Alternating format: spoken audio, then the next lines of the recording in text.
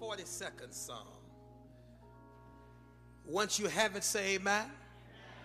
Amen. We want to look above verse 1. We want to look above verse 1. If you have it, say I'm there.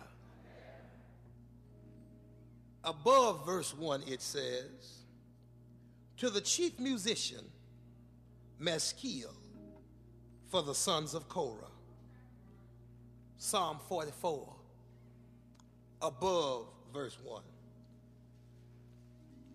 To the chief musician, for the sons of Korah, Maskil. Psalm 45. To the chief musician upon Shashanim, for the sons of Korah, Maskil. Psalm 46. To the chief musician for the sons of Korah, Psalm 47. To the chief musician, a psalm for the sons of Korah, Psalm 48. A song and psalm for the sons of Korah, Psalm 49. To the chief musician, a psalm for the sons of Korah. Thus ends our reading. I want to preach this morning, as the Spirit shall guide, with this thought in our minds: a subplot in a subscript. You may be seated in the presence of our God. A subplot in a subscript. A subplot in a subscript. I know you're probably wondering, what is he doing? Amen. Stay close to me and I won't let you drown. A subplot in a subscript. 12 days after the earthquake in Haiti, the Haitian government called off all searches for persons believed to have been buried alive. Instead, they would focus their attention and their efforts on those who had been rescued and those who had been left homeless. Upon hearing that, the United Kingdom made the decision to return their disaster response teams back to Europe because the search and rescue phase of the mission had been declared over by the Haitian government. At the time of the announcement, at the time of the decisions, some 132 persons had been pulled alive from the rubble. Some 200,000 had fled the city of Port-au-Prince. Some 600,000 had been left homeless. And after this decision to cease and desist had been made by the government, it was said that some 62 rescue teams ignored the decision to cease and desist. One team was reported to have said that no matter who else has decided to give up, we refuse to quit. Now, this isn't for everybody, but I'm looking for about 62 people in the house who refuse to give up on the people that the crowd has said are hopeless. On the same day that the government declared all search and rescue efforts over, a young man by the name of Wismond was found buried underneath the rubble of the supermarket in which he had worked. When they pulled him out, a Swiss television reporter asked him how was he doing and how he managed to survive, to which he responded, "I feel great because I was blessed to work in a supermarket, and as a result, I was buried with the stuff I work with." I ain't even got time to preach that.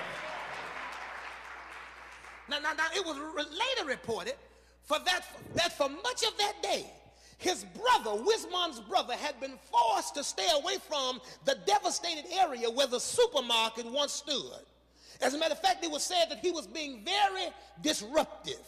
In fact, one person reported that Wismond's brother was even being delusional because for several hours prior to them finding Wismond, he kept shouting to the people, "I hear my brother calling beneath the rubble." And finally, because he refused to stop shouting, people decided to go check it out. And they discovered that his ears had not deceived him.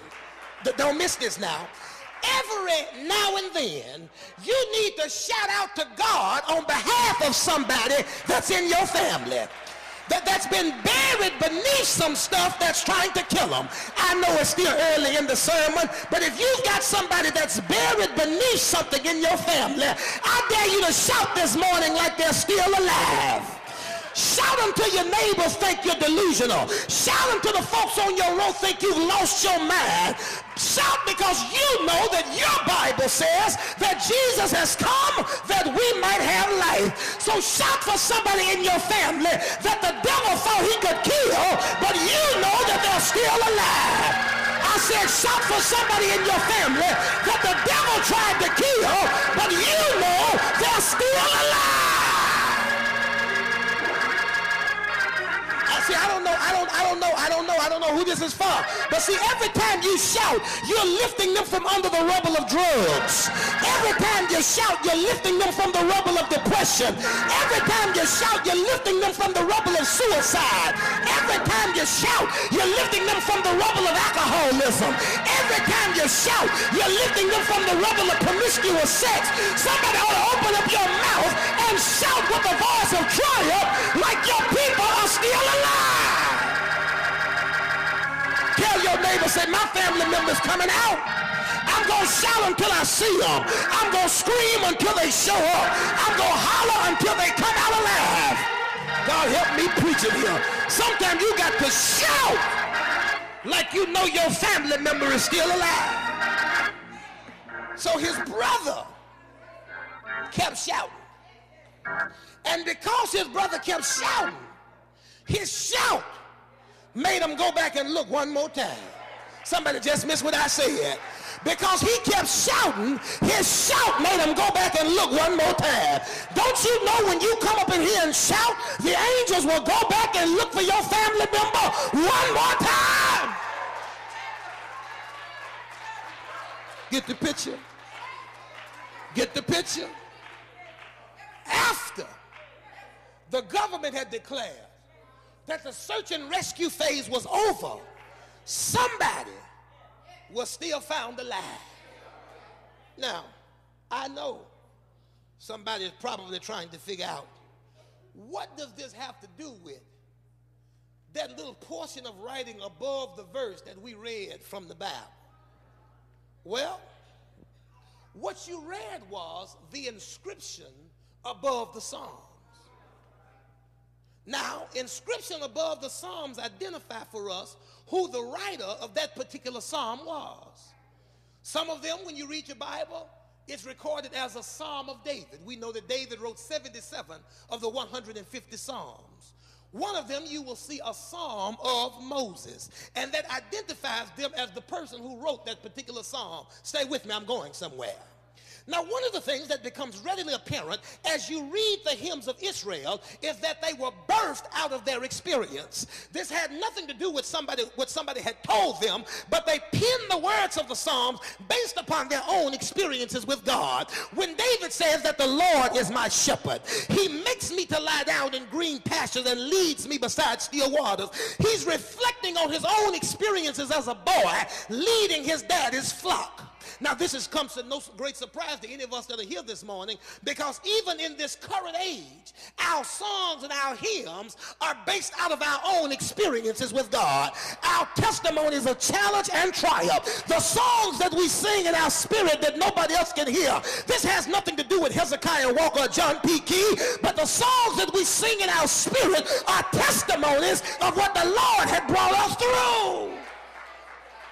So when you look at the inscription above Psalm 42 and Psalm 44 and 45 and 46 and 47 and 48